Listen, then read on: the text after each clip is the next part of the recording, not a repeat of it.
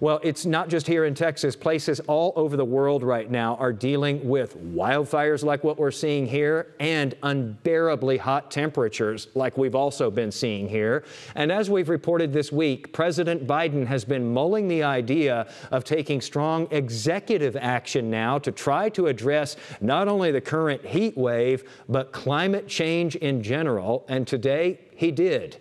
Here's ABC's Rena Roy. As more than 100 million Americans face heat advisories across the country, President Biden taking new executive actions to address the scorching temperatures and climate change. As president, I have a responsibility to act with urgency and resolve when our nation faces clear and present dangers. And that's what climate change is about.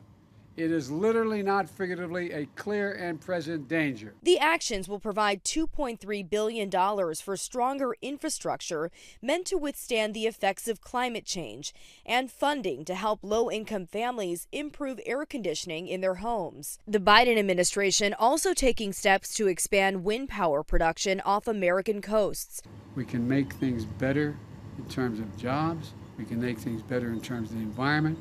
We can make things better for families overall. Unbearable heat coast to coast, wildfires raging in Texas, and now the Northeast facing high temperatures, some areas hitting the triple digits.